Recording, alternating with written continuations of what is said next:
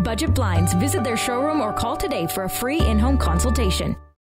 Moses joins us for a first look at sports. Now, the Lloydminster Bobcats said they need to increase their scoring, and they made big improvements today for that. To say the least. I know the Cats have been trying to do this for a while, looking for that bona fide goal scorer. It seems they found one while shipping out a couple rookies. Forward Josh Jockman on his way to the Calgary Canucks in exchange for forward Zach McNeil and a defenseman named Graydon Robinson. Shortly after, McNeil was moved along with a defenseman Brendan Callis to the Nipawin Hawks of the SJHL. The Cats in return get an offensive threat in 20-year-old Chris Spriggs. The forward has 14 goals, 25 points in only 23 games. You know, it's a great honor to be brought into here. So, you know, a team that's going to the RBC Cup that's hosting. I think it's going to be great. I think it's a little weight on my shoulders, but hopefully everything goes well in the first game and I can get off to a good start for sure. It's no secret we've got a couple little tweaks that we wanted to make.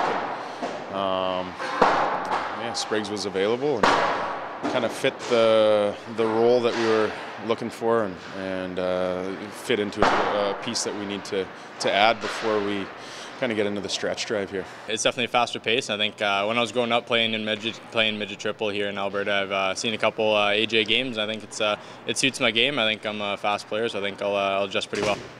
Spriggs is expected to suit up this weekend. Now, earlier this month, the Cats shipped out Taylor Letoski. They brought in a defenseman named Stephen Wood, who's played a couple games already. Now, the Bonneville Pontiacs were in action last night on a 4-game win streak after crushing Canmore 6-1. Alden Dupuis led the way offensively with 2 goals and 2 apples. The Pontiacs are back in action Friday, taking on the Brooks Bandits. Now, the Lloyd Comp Barons basketball teams will tip off their season this weekend with tournaments in Edmonton. The boys are at the Mike Dea Classic, hosted by St. FX. With the other school sports wrapping up, the Barons had little time to practice as a unit. Brett Morton reports.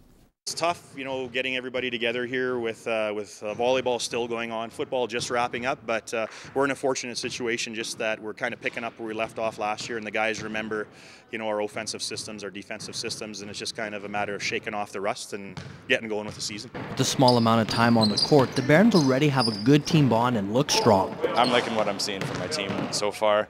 The guys are really just here. They're working hard. We're learning systems. We're learning plays. We're getting back into the swing of conditioning in the basketball sense. We have a lot of football players on the team that are still in pretty good shape from that season, but it's a different style of running, different game. We're really just shaking the rust off and getting back into the game. The Barons are a very veteran team with 8 grade 12s and 4 grade 11s, but will lean on Hahn and Zach Wilson to carry the team. You know, they'll be our 2 guys that we'll count on heavily game in and game out, and again, we're a strong supporting cast with a lot of the other guys. But yeah, like I said, it's going to be an exciting season just with you know, having such a veteran roster like that. We feel like we can compete with pretty well with everybody, and we should be in most of the games this year. The season hasn't started yet, but the Barons already have high goals for this year's team. Put in a strong showing in Provincials. That's a long ways away, but it's something that I know these guys already have in the back of their mind that we're going to, you know, take steps towards, you know, making a solid showing there in Provincials once again this year. Yeah. With our veteran team, we look to be competitive in Alberta this year. We haven't been competitive for 10 or 11 years. And I think this is our year to do it if we're going to make a statement in basketball Alberta. The tournament tips off tomorrow and runs till Saturday. Brett Morton, Newcap Sports. Thanks a lot, Brett. We're going to still stick with high school sports. The Lloyd Comp Barons volleyball teams are in Edmonton for their 4A Provincials, and both were in preliminary games today. The ladies dropping their opening match this morning to the Foothills Composite Falcons from Okotoks in straight sets. They then took on Heron Ainley from Edmonton later this afternoon and lost a close one, 25-20 and 25-22. Meanwhile, the boys would also drop their opening match to Bev Facey from Sherwood Park, 25-22 and 25-18. And then dropped their second match of the day to Foothills, 25-18 and 25-23. Both teams are in action later tonight. While sticking with the Eskimos, one former head coach was in the border city today and gave us his opinion on the upcoming Grey Cup. I think the league can have asked for a better matchup. Kavis Reed was head coach of the Eskimos from 2011 to 2013 and is very familiar with the core of the roster that will be in the big game Sunday. While having been a big part of the green and gold, Reed was ever the diplomat when asked if he was cheering for the Esks. A team that has won, 9 in a row in Edmonton, and a team in Ottawa that is 2 years in existence. And they've done a phenomenal job, both organizations, of putting together a tremendous football team.